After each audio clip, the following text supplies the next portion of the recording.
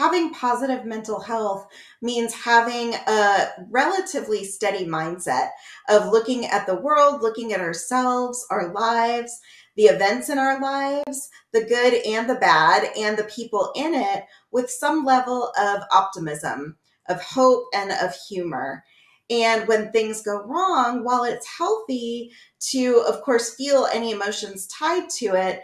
do we dwell and fester and let those things take over our thoughts? And if the negative thoughts are taking over, or we can't find anything to be grateful for, that's probably a sign that our mental health needs some TLC.